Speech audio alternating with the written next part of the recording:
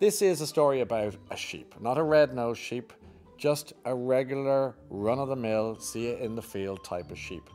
Except for one important detail. Hillary, for she is the name of our star, has a multicoloured fleece. So she is a little bit unusual, and she's enjoying life in the field with her friends who you'll all meet in this story. But word gets to the field that Santa, yes, is getting cold on the sleigh and needs a jumper. Where's he going to get the wool? In Ireland, of course. Best sheep in the world. But not just any wool. He's going to need the wool from somebody special. Somebody a little different from the others. Somebody who dares to be different. And that somebody might just be Hillary. You'll find out more when you get stuck into the story of the first Christmas jumper and the sheep who changed everything. It is full of terrible sheep jokes that I thoroughly enjoyed putting together for you. Would you like a little flavour of it? Let me give you a little flavour of it. This chapter is entitled You Wish. That's E-W-E. You get the idea. Now, about the lists, because Hillary loved the lists. You know now that Hillary loved to make lists. But Hillary actually had one particular list that she really loved to make. And one particular day of the year that she loved to dream about. The one day of the year that mattered to her more than any other in the whole wide world. Not her birthday, that made her feel old. Not Easter, a vegan, she didn't like eggs. Not New Year's Day, nobody organised anything properly. Not St. Patrick's Day, parades freaked her out. Not Halloween, she was sick of nuts. None of the above. Hillary was overexcited about the one day when everything felt a little bit special. The day when sheep were kinder to each other and made a special effort in the field to make sure everyone was happy and safe. Hillary loved Christmas. She loved every single thing to do with that magnificent festivity. Every day, alone on her patch, she would chew and think and chew and dream and chew and wish. She spent 364 days like this, with all roads leading to that flash of magic, that twist of joy, that kernel of kindness we know as Christmas. Her favourite list, out of all her many lists, was reasons why she loved Christmas so much.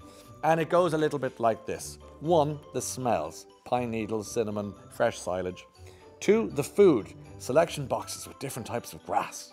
3, the presents, hoof clippers especially. 4, the music. Her favourite song was Feliz Navidad. She loved the whole kit and caboodle. She dreamt of Santa needing to replace his reindeer with sheep and Hillary being selected as commander-in-chief of that stupendous sleigh. The other sheep often looked over and watched with amusement as Hillary gazed into space, imagining herself at the head of a flock of flying sheep, guiding Mr. Claus through the sky and over the rooftops of all those odd human things called children. Her imagination took her over oceans and rivers and mountains and countless millions of houses. She imagined herself soaring, the wind in her wool, the smell of Christmas in the air. "How are you, Hillary?"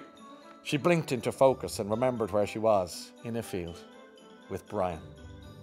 "Were you dreaming of Christmas again by any chance?" he said.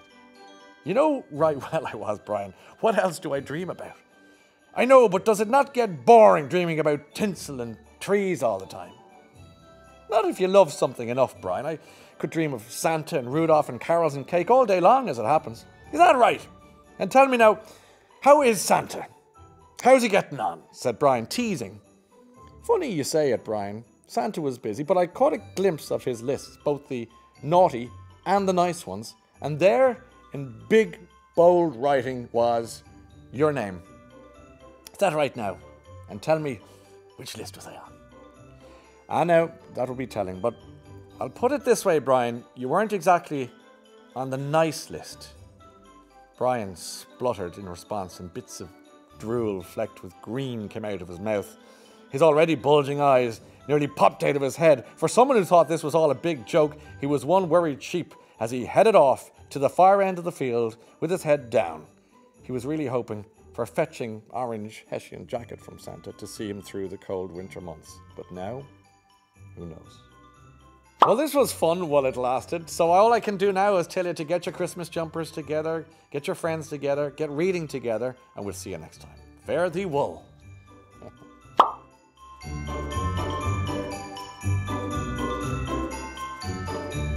you.